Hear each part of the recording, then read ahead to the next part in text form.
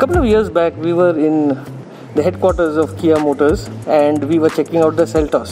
Now today we are in Gurgaon at the B360, and this is where the world premiere of the Kia Sonet is happening.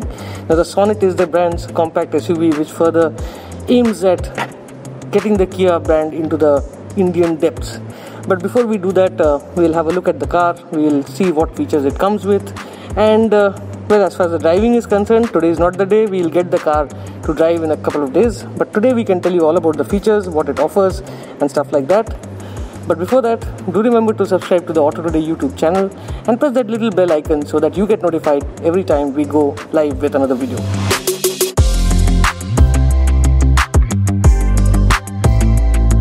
So much like the Seltos, the attitude of the Sonet is also being sporty. They are also calling it the wild thing. So overall, the looks of the car are very different. It's not posh, it's not anything, it's just wild. It looks really nice.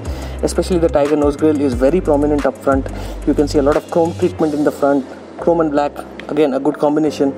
And we also like the silver treatment on the front bumper, scuff plates and things like that. Apart from that, we also get a nice LED headlight, and of course DRLs are here with integrated turn signals, so it looks really nice. Again, when it's lit up, it comes up as a bullhorn kind of thing when you're looking at it in the rear view mirror. Projector fog lights also there on the front bumper. So overall the front end looks nice and sporty. It actually looks really smart, you know, it doesn't look small or anything like that. Then we have the 16-inch alloy wheels which look really nice, again sort of diamond cut, gives a nice look. The wheel wells are pretty much filled up, nice and cool looking again. Black and red treatment, plastic cladding on the side, check. Integrated turn indicators in the mirrors, check. Chrome on the door handles, check. Again, red and black treatment, very nice to look at. Nice broad shoulder line, clear dimensions. It looks really nice, you know, when you see it in person, it looks better than what you would see in the pictures. So my suggestion to you will be, get out to a Kia dealership and have a look at the car before you make a decision. Again, there is this black plastic cladding out here which should have been a part of the windscreen, but it is not. But it looks different. I am still undecided about this particular part of the car, but I guess it should grow on you. It's not a deal breaker at all. But where the Sonet makes a difference is actually at the rear end. You see this tail light cluster? The light panel out here matches the one in the front. It's like the DRL replicated here, and then there are these small little LED chunks. So overall this light looks really nice, but what sets it apart is this reflector unit. Now this is not a lighting system, it's a reflector unit, but it gives the car a nice wide look. This is what I like about it, and I think the Sonet's design is going to go really well with the Indian Janta. Now let's pop the hood and tell you what's inside. There you go. Now nice broad boot. It's a flat area to load. You can also flip these seats down, but these are not split seats. So if you want to put this down, you have to put the whole seat back down. Deal breaker? Not at all. I think it's about time we got into the front end of the car and showed you what all the car offers inside. I'm sure you're looking forward to it.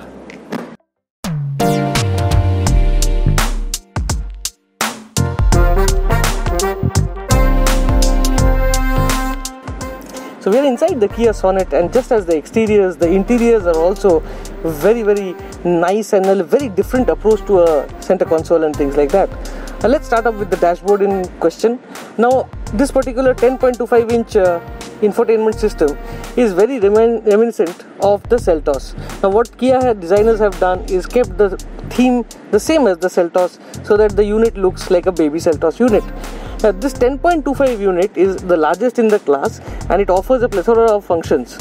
Now it's a touch unit, and as you can see, you can move around, and it also comes connected with the UVO app. Now the UVO app will offer you around 75 functions, and all of these are mostly over-the-air functions which you can operate via your telephone while using the UVO app. Apart from that, this infotainment system powers 7 Bose speakers. Now just as the Seltos, the Sonet will also get Bose audio system, and these will be mainly the top of the line variants. So expect a lot of premiumness from this compact SUV. Apart from that, you can see the center console. This is where your AC controls and things like that are. It's a very uniquely designed system, very synchronous, if I can put it this way. You can see the designs match and it looks very symmetric. What Kia is also offering is cooled seats.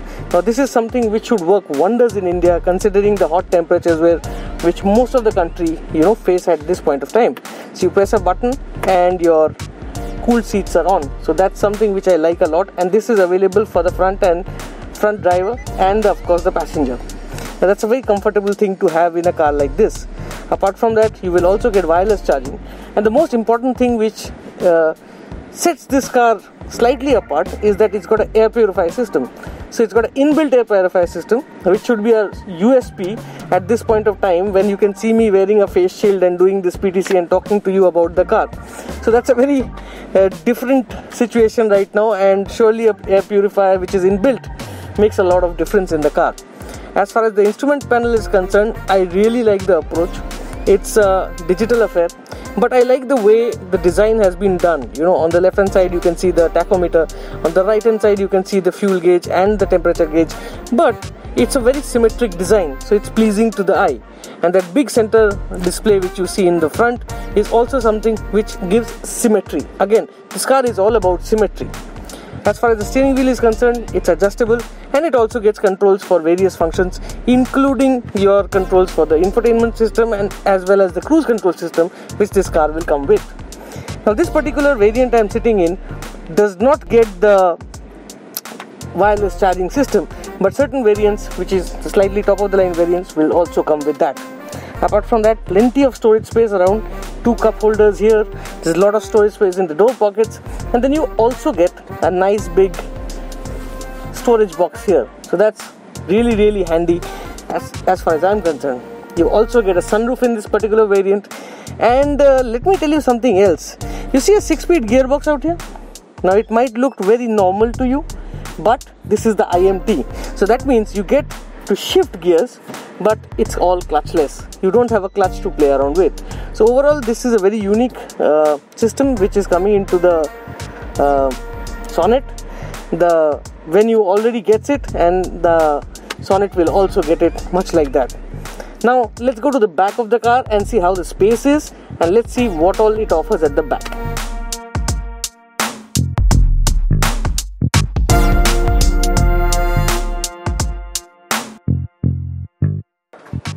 So we are at the rear seat of the Kia Sonet, and let me start by saying that it is not that bad as far as the space is concerned. It's a compact SUV, it's a small SUV, but yet it offers that kind of space. As far as the ambience is concerned, there are plenty of features at the back also. You get rear AC vents and also a display for the air conditioning system. You also get a nice little armrest with integrated cup holders. So overall there's a lot of headroom as well, and you've got that sunroof up in front. Apart from that, nice seating posture out here. I like the kind of materials you use, these stitchings and all these look nice and premium. So overall, the back end of the Sonet is as impressive as the front end of the car.